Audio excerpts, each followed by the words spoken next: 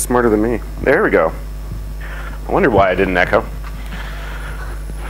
So as I said, I was a camp counselor for a long time, so big parade fields, etc. And what I do is I work for Red Hat. I'm this kind of new thing called a developer advocate or a developer evangelist. And so I've spent, I don't know, about 15 years mostly as a software consultant. So a lot of different projects, mostly kind of big enterprise sort of things. And now what I do is I talk to kind of developers who use kind of Red Hat products, in particular Enterprise Linux, talk to them about what they hate about it, and then I go and talk to engineering about how we can fix that stuff. So that's mostly what I do. And that's a little bit about me. So this talk is actually, it's kind of essentially about this concept called software collections, but it also, I come definitely from the developer background rather than coming from like a packager's background. So I think I have a lot of biases towards being a developer and not needing things like QA or any release stuff, and we'll just send it out there and everything will be fine. No security updates, etc. But so just a little bit of on me. So here's a little bit of my argument. Over the last, 15 years, Linux distributions, they kind of started in this kind of world where, the open source community was relatively small. Even proprietary software and open source software, neither one could you trust basically at all. It was all run by developers who didn't really know or care what they were doing, so things like security updates would never happen, QA if you were lucky, etc. So early on, I argue that the distributions kind of formed to try to basically solve some of that ease of use problem and kind of redistribution problem around security patches and software and kind of things like that, so that you kind of you knew where you could get stuff from, and you could also redistribute things so that they would stay secure. It was also kind of arguably earlier than that, but over the same 15 years or so is where kind of the dynamic linking concept really took off and caught on. There were definitely pockets before that, but it wasn't until, I don't know, like 96, 97, where it was like, it started to become like the way to do things. And then the last thing was actually license assurance. This was much less of a problem with proprietary software, obviously, although in fact they were hugely violating licenses anyway, but you couldn't tell.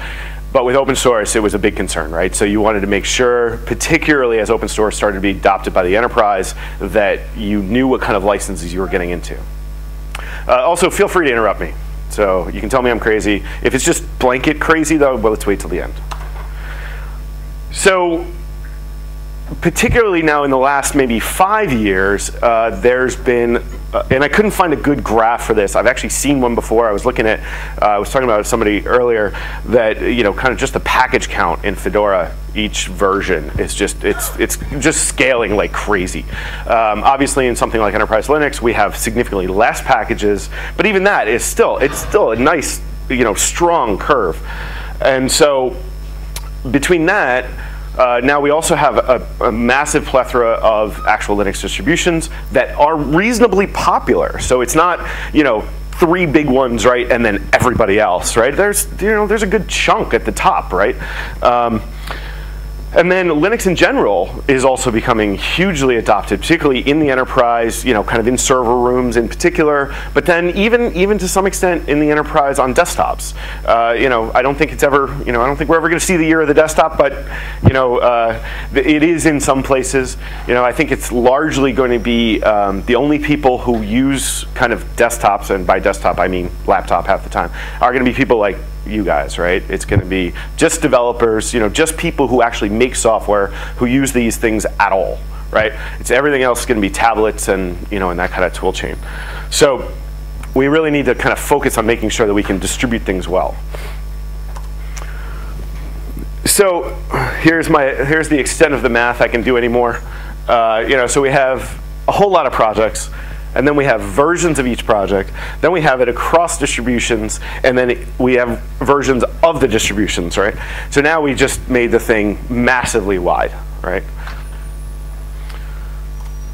So kind of typically, we just do this kind of, take a tarball, right, and then kind of have to figure out the distro's packaging rules, and then kind of figure out how to build the thing itself, and then start to, kind of put that into a package. We got to follow these rules and make sure it goes in the right places, et cetera. And then on top of that, inside an individual organization, there may be kind of a second set, or third, or fifth, or 47th set of packaging rules within that organization. So you kind of have to solve the problem over and over again. So what would be a lot nicer is if we could kind of say, okay, I have this package, right? And if you saw, I don't know how much of Donnie's talk covered this earlier. I know he's covered it in the past, but whatever that means, right? So a package, but essentially, if we had a blob of thing that we could run, say, on any distro, right, that was OS independent, version-wise as well. So you could kind of go this way, right, for the package could drop on each one, or you could go this way, right? So version 2, version 3, version 4 of the OS. And then the other thing is, can you start to trust, essentially, the developers to have packaging rules that make sense, for their application, rather than it being a distribution problem. So lots and lots and lots of people have tried to solve this problem. Here are, whatever, 5 that I thought of off the top of my head, and ones that I could find random, easy links for. Actually, I had Linux apps in there too, but I couldn't find a good place to point people at off the top of my head. So some of them solve the exact same problem. Some of them kind of take it from a slightly different perspective. So that's what I think is kind of interesting, is it's kind of, every piece of software anybody writes has trade-offs. And these people clearly were taking different trade-offs, right? So kind of the environment modules, SEP, and to some extent Gen2 slots kind of all take roughly the same set of trade-offs, very similar actually to software collections, where it's kind of like, I want to have multiple versions of the same thing installed on the OS at a time, and I want to rely on the user to choose between them when they're running applications. OS tree, relatively new thing that is really actually about, it's really about arguably supporting debugging. So you can take an entire set of binaries and kind of swap them out, in and out, and it's for, doing like debugging of GNOME, right? So it's not just one application. Yeah? We're going to look at doing that for software updates for our cloud. Using OS tree? Yeah. So, mind you, GNOME, I think, has 3 or 4 different ones that all try to accomplish this goal. There's Glick2, Glick, it's another one too. And then you have update alternatives, which is also trying to solve the same problem, but in a very different way, which is I want to be able to switch for the entire OS what the version of something is. So instead of per application, which is what these guys do, it's actually for the whole OS, right? And that can kind of cause some problems, particularly with something like Python, right? So you switch the version of Python in your OS on Linux, right? And bad things are going to happen. And like I said, there's lots and lots more. So taking some of that thought, right, and taking some of the, so Red Hat has a little bit of a problem where, particularly for enterprise Linux, a lot of our customers want to use whatever version of enterprise Linux that they're using forever. And I mean forever, right? Because, well, one of the reasons is because the application that they're running on it is working just fine, right? So why would they want to invest? Normally, what you have to do is you have to invest development in, effort, QA effort, release engineering effort into modifying the application to be able to run on some future version of the operating system. If it's a junk application that just does what it does, why would you make that investment? So as a result, they instead yell at companies like ours, right, and lots of other ones. Microsoft has this problem in a huge way as well, as you all have, I'm sure, seen with their big EOL announcements. Every time they announce an EOL, and then it'll, I think it's like 5 times they EOL it, and then it'll actually die. So they have this huge problem as well. They do some other interesting things. Look up the Civilization fix, the video game Civilization, the fix they did in Windows sometime. So what a software collection tries to do is instead of having the application kind of natively touch the OS itself, let's put a layer in between it, put a layer of indirection in there, so that we can now take this blob that's in between. It might be Ruby, right? Or it might be kind of a full stack. So it might be a web server plus Rails and Ruby and everything else. But the idea is there is a blob that you depend on that's kind of generally above the actual OS and below your application. So that's kind of what a software collection is trying to do, is saying, okay, let's identify that blob and let's try to make that blob portable. So now what you can do is you can say, okay, I have this janky old Ruby app, let's say Puppet, that is running on Ruby 1.8, right? Why is it running on 1.8? The way I hear it is because Enterprise Linux 5 runs Ruby 1.8.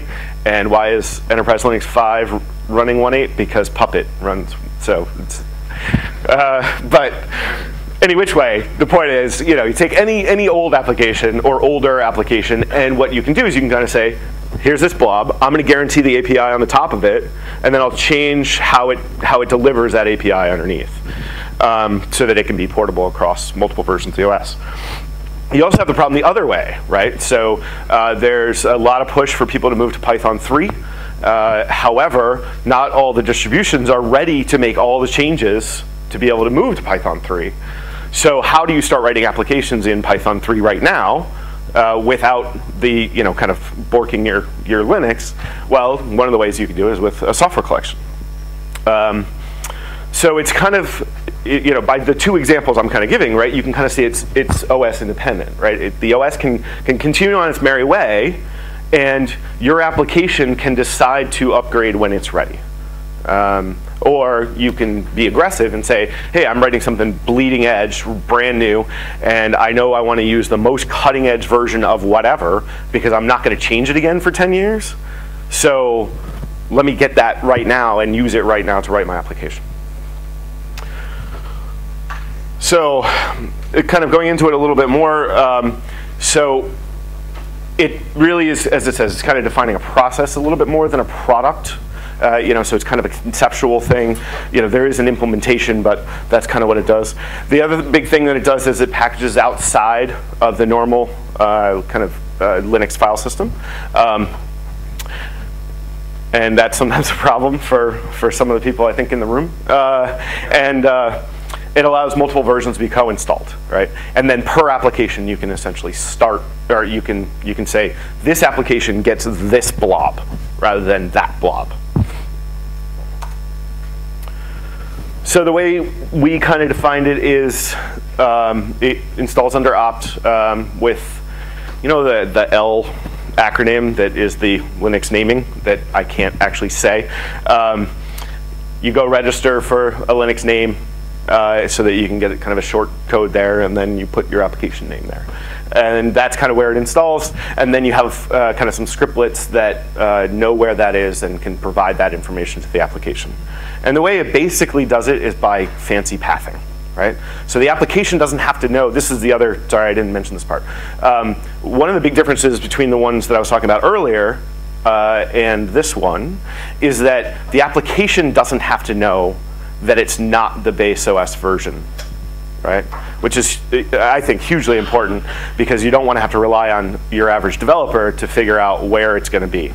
And again, to allow for that OS independence, someday, right, all the Linux distributions will be on Python 3, and that will be what's at user bin Python. So what you want to do is be able to write the application and to say user bin Python at the top, and then it just goes to the right place rather than having to, do fancy symlinks or make a mistake and say, and have user bin Python 3 and then find out now you have to do engineering effort to port it.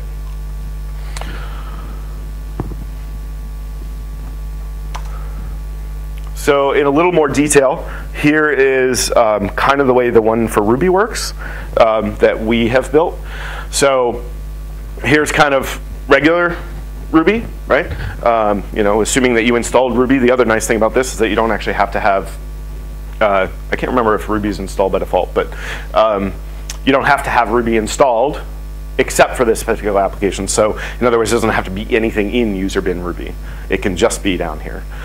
So I think it's pretty obvious, but basically here's the normal path, right? And here is our special path. You know, we ship a Ruby 193 variant, you know, one of these blobs. It sits under RH because that's our name, and that's pretty much all there is to it. This little script here is what does all of the magic, such as it is, which it basically kind of provides those paths so that the command to run these, which I think is down here, so SCL enable Ruby 193 bash. So what you do is you kind of say, here's the command, right, SCL, I want to turn it on, all right, and then which one do I want, Ruby 193, and then what do I want to execute with it? So if you just want to get a new shell back where Ruby 193 is available, you just run bash. But it could just as easily be, you know, some app, right? So from a kind of, if you're a sysadmin, it would be like an app that, and then you put this in, you know, a shell script or a start script or a something script. You know, for a developer, he's going to drop into bash most of the time. You can add this to your .profile, and so it's just always there if you want as well.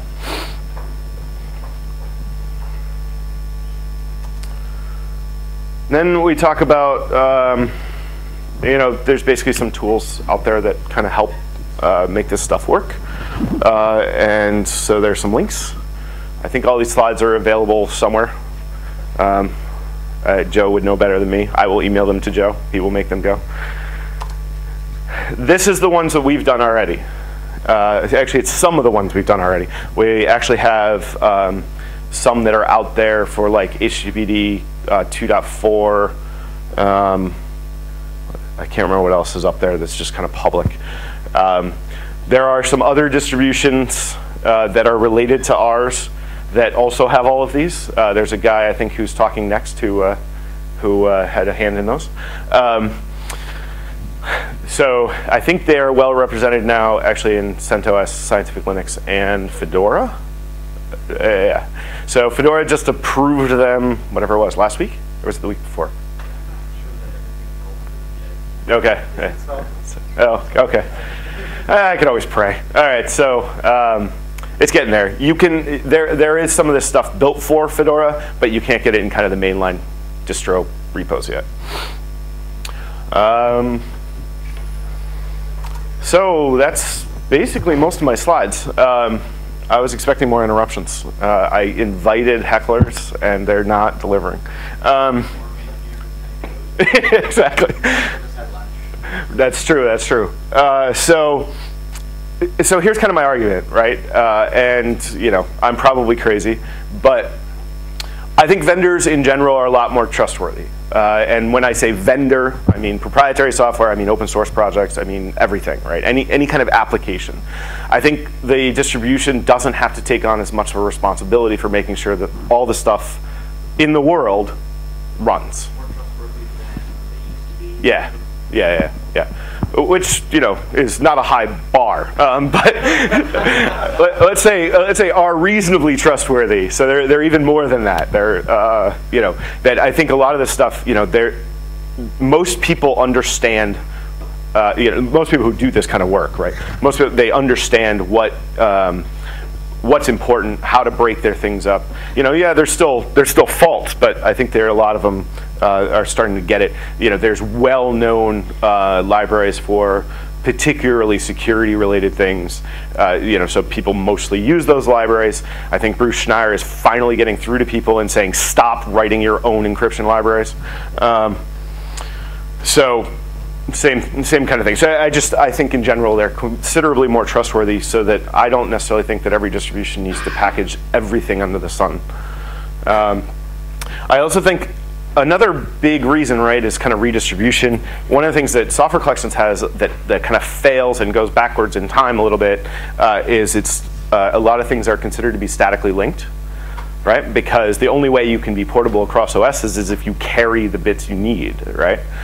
So that means static linking, sort of, right? Or at least it means that it's got to be carried in the bundle. So it can still be dynamically linked. However, it's got to be dynamically linked from within this software collection. So one of the things that I was certainly confused about when I first looked at this stuff, so if you think about an RPM, one software collection does not equal 1 RPM, right? A software collection is more like 70, 1,000 RPMs. So it's broken up just like you would do a normal package. It's just that it's all kind of in this one context to say, hey, I'm part of this one software collection. So it is better, quote unquote, than straight out statically linking, but you still have the problem of redistribution. So one of the reasons that dynamic libraries are nice, right, is that you only have to copy that one file onto every machine.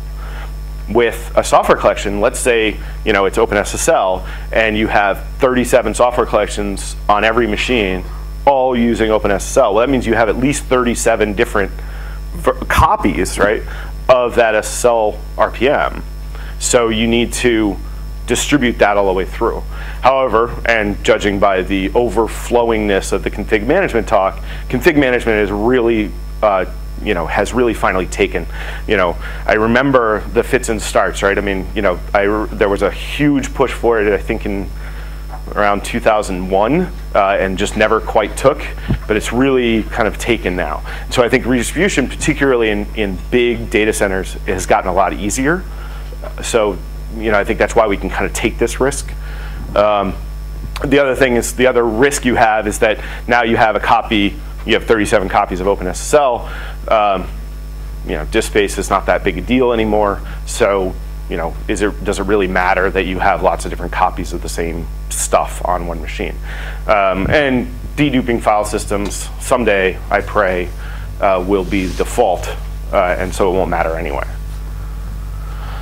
The other thing is that I think users are more sophisticated. So I think that they can they understand the context that they're, and when I say user here, I mean a developer, right? So somebody who's going to consume one of these software collections. They're way more sophisticated about what is going on underneath and can usually figure this stuff out. Yeah? I was going to say that the nature of the software collections does not mandate that you have 37 copies of OpenSSL on the system.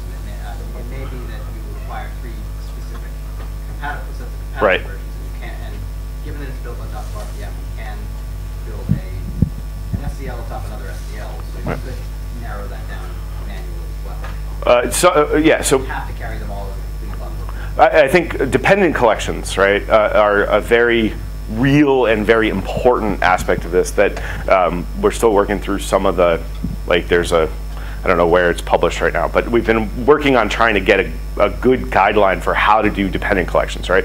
So do you really want to do a Rails software collection? Well, not really, right? You want to do a Ruby software collection and then have a Rails software collection that depends on it, right? And what's the right size of a software collection, right? Should it be a full-on, kind of web server with, like I said, Ruby and Rails, or should it be, piecemeal? And I think a lot of those questions, I think, are yet to be known. The other thing I think that is going to be interesting about this is kind of the move towards containerization, right?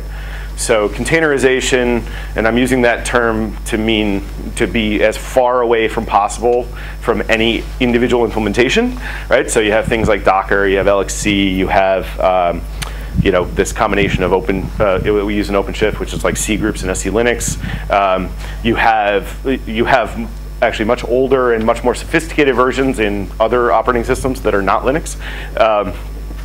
But the kind of this containerization concept where now we kind of say, hey, this whole application is now a blob and it's portable and we can run it into certain kinds of conditions and it can be updated on its own. I think that's going to be the next step for some of this stuff, and I think a lot of that will rely on something either exactly like software collections or something very similar, because it allows you to kind of bring that bundle inside your container. You ready for questions? Yeah. All right. I've got a mic, so if you have questions, raise your hand. We'll bring the mic around so it turns up on the video later.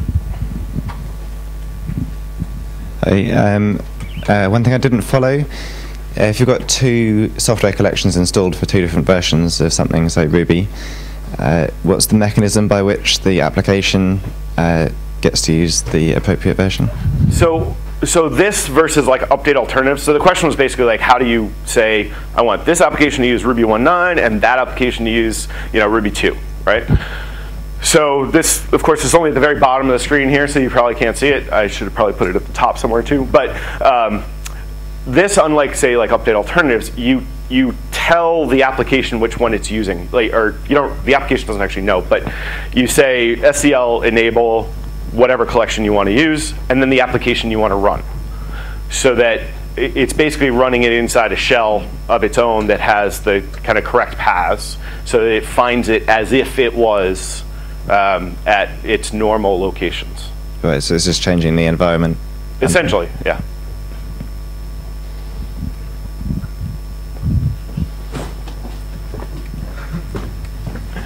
Try to organize your questions by row.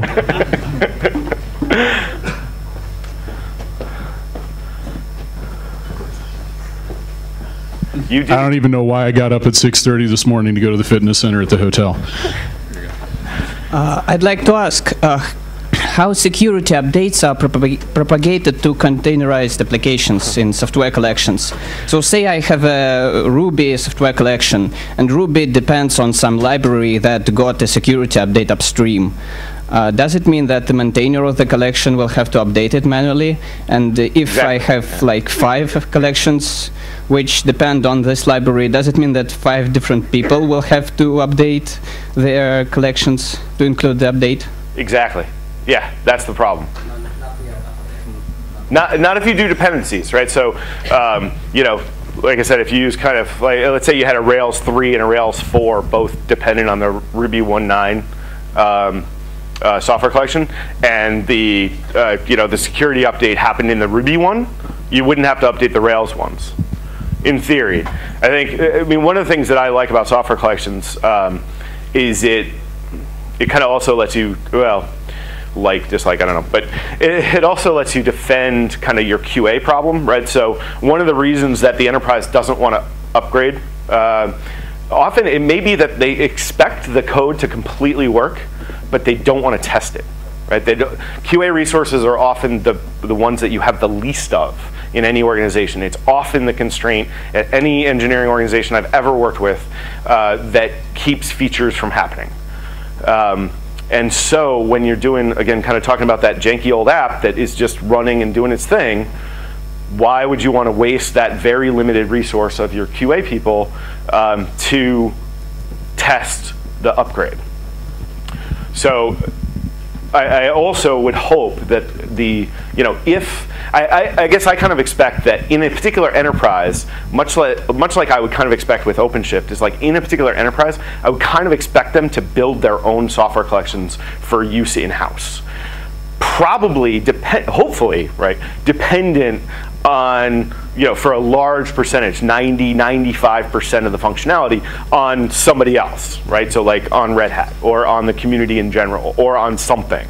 But that they would have their own one so that they could be confident that the API layer at the top is what they expect completely for the applications that they're building. It does 2 things. One, it gives them more kind of tolerance for moving across versions, but then it also does that kind of opposite effect, which then you can still control your developers by saying, here is the approved Ruby software collection, right? Here is the approved Python software collection. Don't go installing random other stuff unless it's made it into the software collection. Oh, one back there.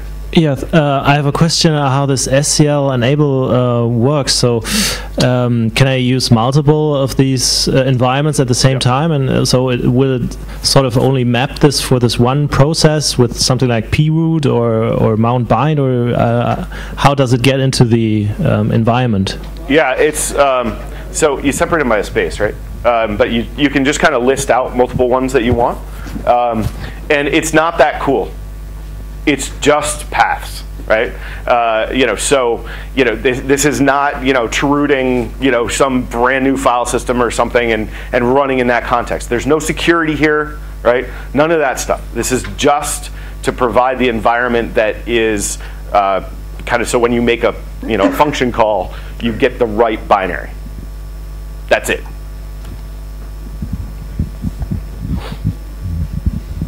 Yeah, so what is like the lowest level of libraries that you include? For example, these packages, would they include libc, or do you still expect that from the distribution itself?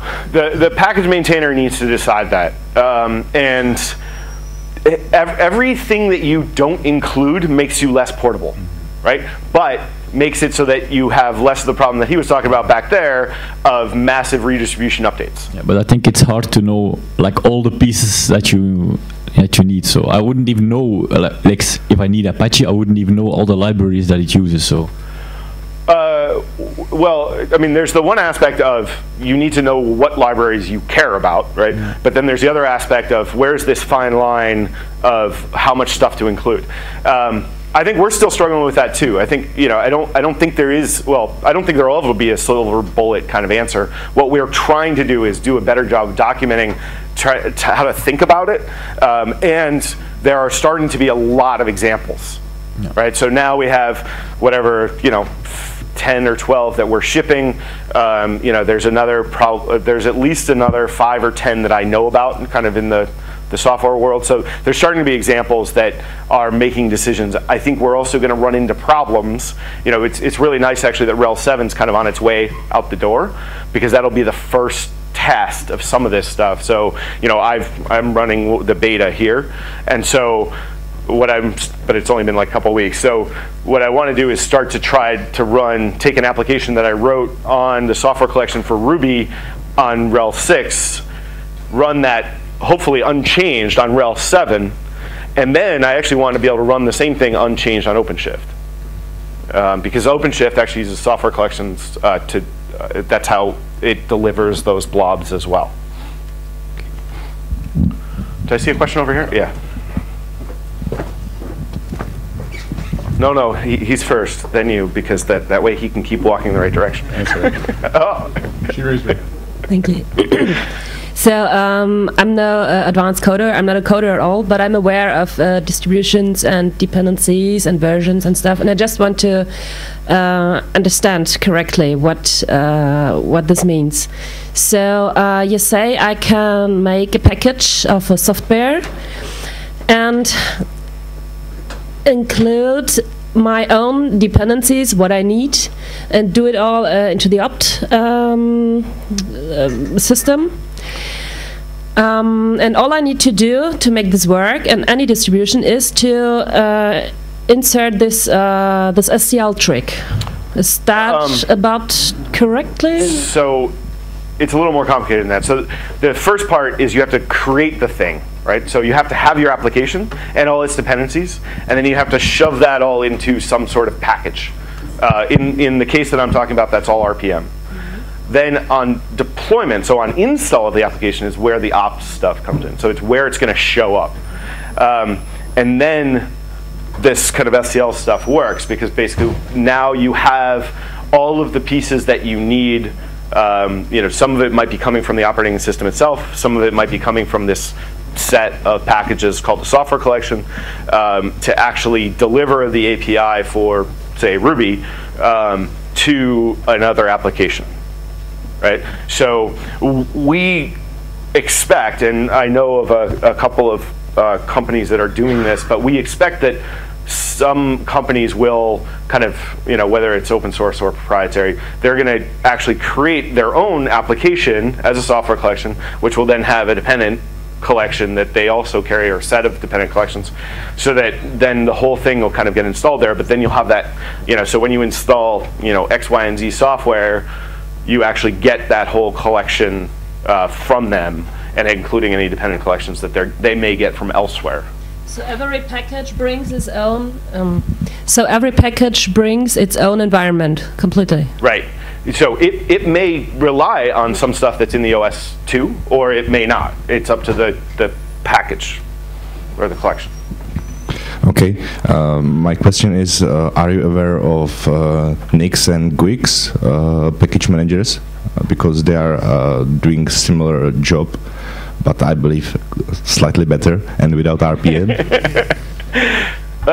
So as I said kind of on that earlier slides, like everybody has had this problem a ton, all the time, right? Microsoft has a solution for this problem as well. This, I don't know if you guys know anything about .NET, but one of the major changes, you may have remembered the advertising, was .NET solved DLL hell, right? And the way it did that was having this thing called the global cache and then a per application cache. And what ended up happening, they had this magical, mystical idea that in the global cache would be things like glibc. What in fact happened is that every single application that got installed picked up their own, right? Mac has always, and to the best of my knowledge, and I don't know a whole lot about Mac packaging, but Mac has pretty much always worked this way, in that every application basically carries its entire dependency tree every time you install it. So like it's not limited to Linux, number one, and it's certainly not limited to the examples I gave. I don't actually know the one you mentioned, so I'll go ask Google. Okay, and another thing, I didn't understand that what are the new demands for software vendors to be able to use this? Well, so it's really just a style. It's a way of saying, hey, this is a way you could deliver your application that because this happens to be RPM, right? But the same concept could work in anything. Right? It doesn't really matter that much. You just need kind of something like Yum to manage where they're coming from and getting updates.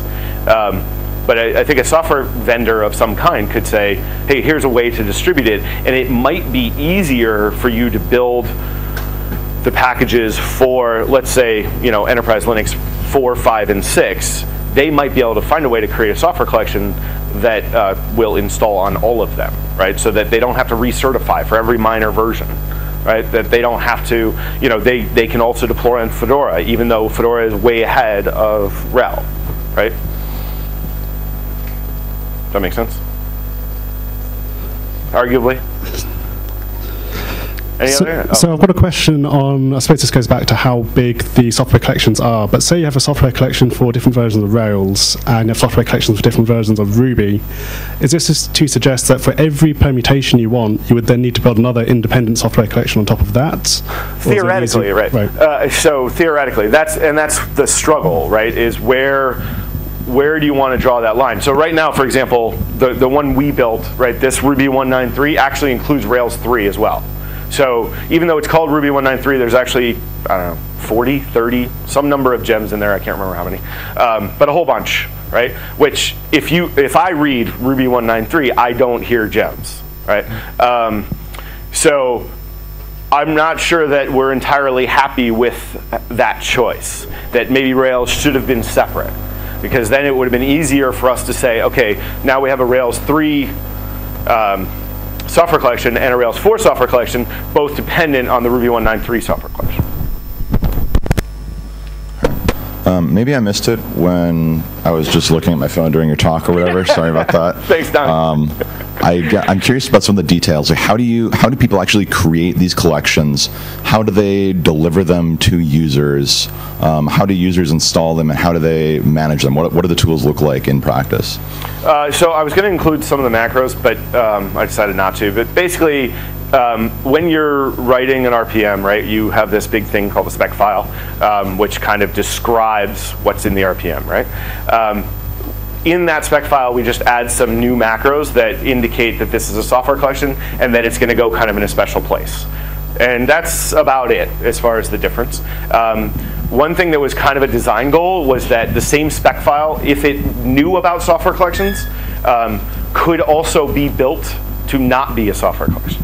So hopefully what'll happen is that all spec files everywhere, right, will have kind of the support for a software collection, so you could build it that way, or decide to not build it that way, depending on your use case. And then as far as the tools are concerned, it's just yum install, X, Y, and Z, software collection.rpm, whatever it happens to be called. In Enterprise Linux, you have to add what's called a channel, which don't get me started on that. But basically, you have to add another repo coming from Red Hat, and it's got a bunch of them in there. You just say yum install blah blah blah. I think CentOS, they're mainlined. Did they make it to mainline, or are they still in test? They are, okay. So in CentOS, you can actually just log in, yum install Ruby 193.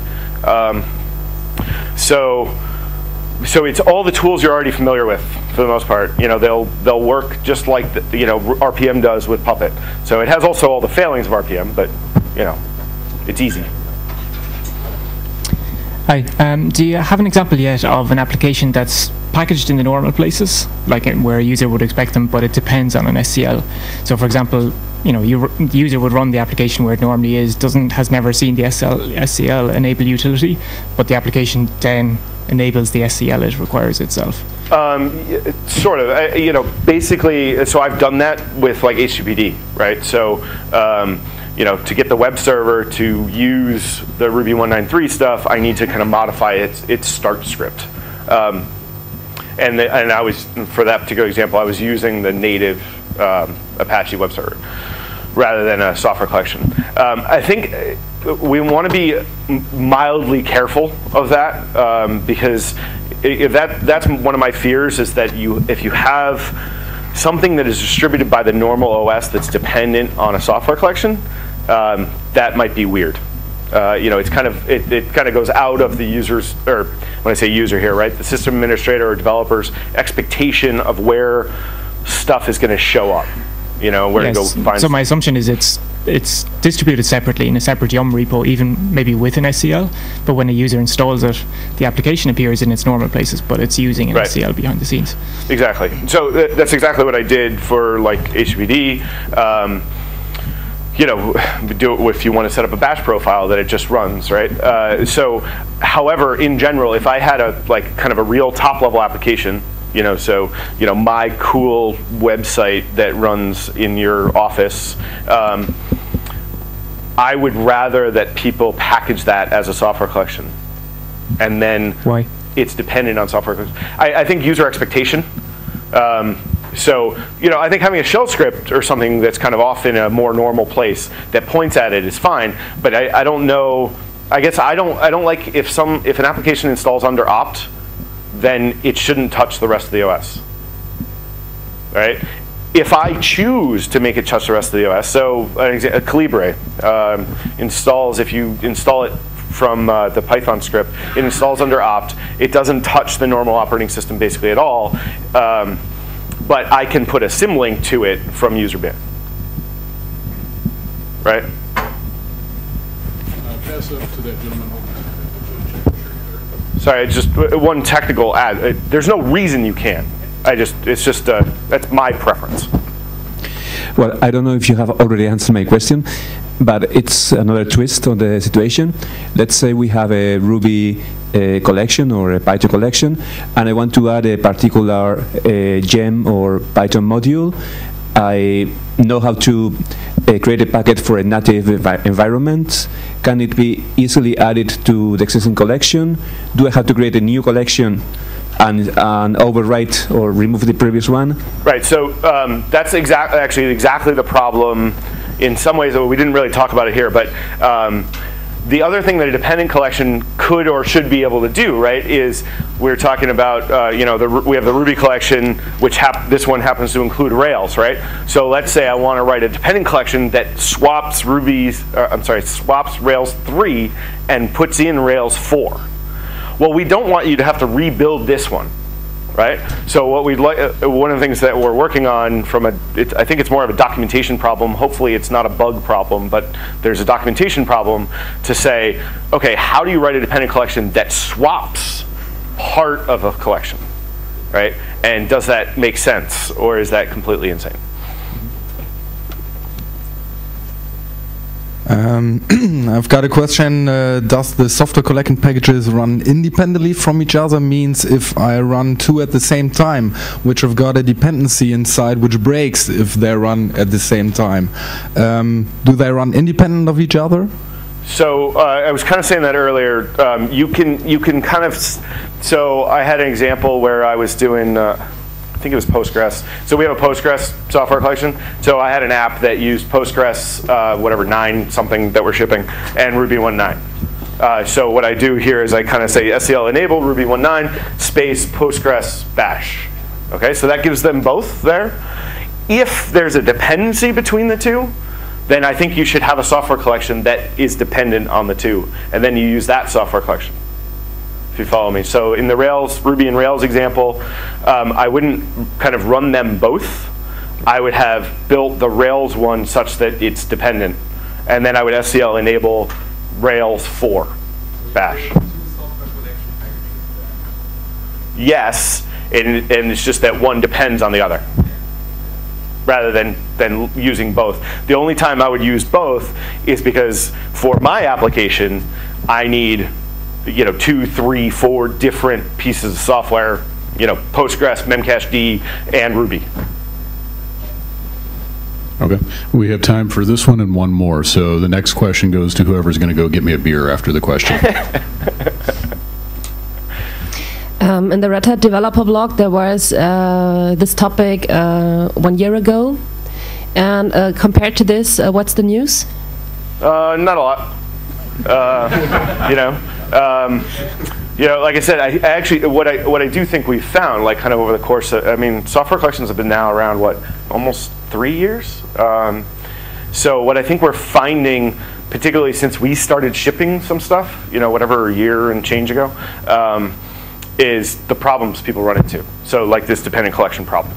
And so, getting real world use, starts to poke some of the holes in it. I think the other big stuff that's changing is, like I said, containerization is already hugely important and becoming way more important. And how that integrates with packaging, I think, is also going to be a really interesting ride. Is there any project page or something where the community can... Coming soon. Yeah, let's just say I would really, really like there to be kind of a proper upstream for kind of software collections as a concept. It is all open source, but it's kind of like all over the place. So while it's open source, there's no practical means of finding it all, right? Unless you work with the CentOS guys and have this magic ability to find things. So one of the things that we have in the works is to try to get kind of a landing place for software collections as a whole. And we've heard from people about the software collections that they've built that they would like other people to be able to use. And so kind of allow for a community to form around it. Everybody's got lots of things to do. Any other questions? Apparently no one wants to give me a beer. All right, thanks, Langdon. You're welcome.